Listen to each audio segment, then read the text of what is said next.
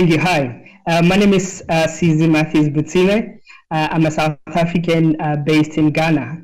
I'm an educationist, education activist, and inclusive education enthusiast.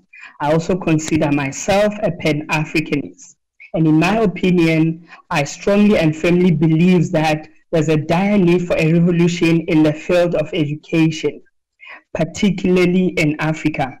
I mean, I have taught in South Africa, I've taught in Kingdom of Bahrain, the Arab Republic of Egypt, and currently teaching in Ghana. And I came to a realization that in Africa, our curriculum is not designed or written for us. So if I may give an example, when I was in high school, I had to learn about the French Revolution. I mean, I could not comprehend, I could not relate, I did not know who the French are or where it's located geographically. And then I was very fortunate or unfortunate that, you know, I studied teaching and I specialized in history.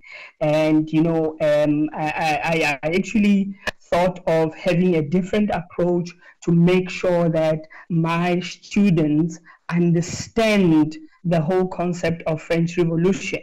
So when I started teaching, I first contextualized. So I explained to my students what a revolution is and make some practical example from our communities. For example, if people are dissatisfied or they are disgruntled, you know, and then, you know, a revolution is likely to come up. So, and that made me realize that, you know, we are not doing justice to African children. And to this day, we know we are still teaching the curriculum which is not for us or by us, which is not relevant. So I strongly, firmly believe that as African states, we need to come together and design and write a curriculum which speaks for us, which is what myself and other education activists we are doing. We have brought teachers this year, we had our first international teacher training where we brought teachers from, you know, Ghana, South Africa, Botswana to come together and discuss, you know, issues around, you know, around education and how we can best, we can share our best practices. So, yeah. And then this is also scaffolded. I believe that if we teach children from like an Afrocentric perspective, it will help them, you know, to innovatively and creatively solve the problems or the challenges that are in Africa. And that is scaffolded by what Dr. Kwame Nkrumah said, that it's only Africans that can solve African problems. Wow. Fantastic. Sizi, you know, every time you talk about education, it just really gets me thinking. That's, I mean, an amazing perspective. I agree with you 1,000%. You know, very often I question myself. You know, I question. So usually when I go to my children's school, you know, maybe they have an open day, I don't look at the books. You know, because I'm not really interested in the books. I'm more interested in character development. You know, leadership, social skills, social communication, because these are things that people need in the real world. You find if you look around you, most of the time, the best student in your class, many times, is not usually the most successful if you go back 10 years after. Right? Right. Sure. So that says something about the educational system. Right? Right, it does. If you look at it, so the truth is we're almost educating ourselves for the West. We're educated by the West and for the West. You know, we're not educating for Africa's problems. Africa's problems are not American problems. Yeah. And we're not educating for, you know, problem solving. Because if we were, and we understood that the problems we're solving are African problems, then our solutions or the solutions that we prefer, you know, would generally be different. So I think we should decolonize just our education, but we should decolonize Africa, you know, holistically, you know. Generally, he was talking about learning history of Kwame Nkrumah, Patrice Lumumba. Who again did you mention there? Thomas Sankara. Thomas Sankara, very important, very important. You know, Sankara. I mean, you know, instead of learning about your Lenin and Stalin and, you know, the Cold War and World War, but I mean, we have a beautiful history in Africa. I mean, you know, the ideology that those men you mentioned carried, I think they were the one that was, you know, meant to take Africa forward and unite, dismantle, what colonialism has brought, the division in Africa. Well, I agree with you, but I'm going to come from this angle. I still want to seek for a balance. For me, I'm a globalist. I have a globalist ideology, also a Pan-African. I believe in Africa and also believe in globalization. I think people should be well educated enough to appreciate their background and also have global views. So you need to understand what happens happened in other climes and also what happened in your own area. Now, we are talking of Nigeria here, where this government was saying they want to scrap out history from the education curriculum. I don't know whether you're aware. Yeah. Because of some so-called... I think they have already. Because of so-called controversies. They think it's a way of ensuring peace. How can you have lasting peace and unity and national cohesion when you don't even understand your history? Yeah. So I think as much as possible, it's true we need to understand our culture as Africans. We need to be educated in African sense. At the same time too, it's not a wrong thing to learn what happens in other clients. There should be a balance between both. That's my opinion on this issue. I still go back to the systemic. Reason why a minister of education will decide to scrap history from education is because he's probably not supposed to have been there in the first place. Exactly. It was just a political appointment, Yeah. So this man is not thinking, with our education. He's not thinking straight. And then the reason why we have the problem, Sizi. Yes, Sizi, yeah. Sizi, yeah. The reason why we have the problem we're having with education is basically whole Africa, the development of Africa, like that rap group was arrested. So it's arrested development. Something happened, we were progressing in a certain way, and somebody just stopped it and brought in something new. So the concept of education we have is not progressive.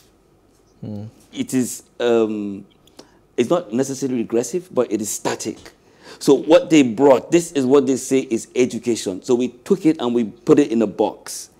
And then we stayed within the limitations of that box. Which is why, for instance, if you're studying literature, you're going to see that contemporary poets, if they're teaching you contemporary poets in literature in university today, you're going to see poets that are not alive.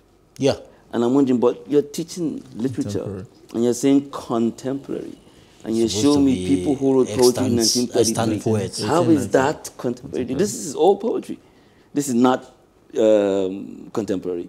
So that's the problem. We took the thing and then we put it in a box and we're unable to open the box or, erase the lines and expand the lines. We'll fail to do that thing. To me, that's a problem. So I agree with you. Yeah. There's need for a revolution, need for a change, need for, things to move forward. Absolutely, absolutely agree. Yeah, and so I always crack this joke. So if you go to the universities in Nigeria, lecturers have taught there for 20 or 30 years. They've used the same curriculum. They've used the same same scheme, and they're very proud about it. They say, I've had this thing before you were born. That's the exact reason why you shouldn't throw it in the bin or get it burnt. Yeah, but that's what we brag about. Or add to it. They don't evolve. Expand it, evolve it, and that's, reinvent it. That's the whole point about education, that's the research. Whole point of education. But these guys, anyway, that is where I'm going to praise this P and OKK. What is this other man? This physics, Anyakoha. The world we're in secondary school, we did physics. We have Menelcon and Parker. These were British. I didn't study science. Look at these were British writers. Okay, British writers. They wrote physics textbook. Yes. But P and OKK and Nelcon, they came, they wrote it, but they used a much more applicable to our locality. So if you are studying physics with Nelcon, it's not as easy as studying with P and OKK. That's right. If you want to explain the concept of viscosity, school, we had both books. We had, we had something that a foreigner wrote. And we had something that local route. So it was like I just didn't. So it's nice when it's balanced. Yes. Right. That's the whole point of education. It must be balanced. Yeah, sure. Because you must ask yourself: does a 14-year-old child in America do they care about African culture? But what I learned is the American guy doesn't even care about what's happening in the next county. He's just really. That's it. Some of them anyway, to some extent. Some of them, 99%. But if you are groomed from leadership, if you are groomed for leadership in the US. Or these countries, you must be a globalist. Let me tell you what I mean. I remember I've been involved in some conferences. You must have a global agenda? Yes, what I mean. Global idea. You should global perspective. Yeah, global perspective. Yeah. I've been opportune to meet with some of these young persons from mostly the Western world, in conferences, when I see them, they know a lot about your country.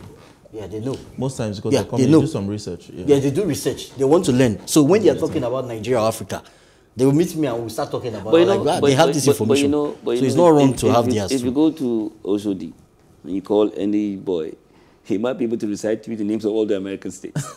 Well, in many cases, yes. But, so those ones, only those ones who are supposed to be leaders. I'm talking about normal, everyday people. Where they are just very education. It's interesting that all the conversation today is going around education, education, reinventing education. Yes. I think it's very, if we can get education right, you know, I mean, children have been at home for 10 months or something like that, or 9 months or something like that.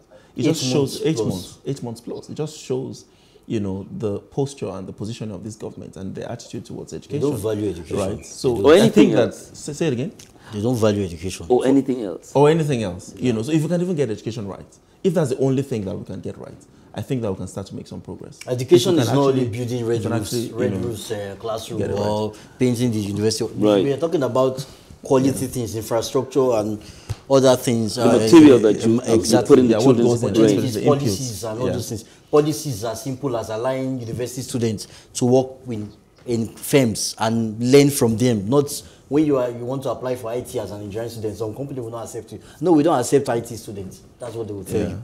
Clearly, if we start talking about this education, we will not exhaust the topic. All right. Thanks, gentlemen. Elijah Felix is next after the break. Please stay with us.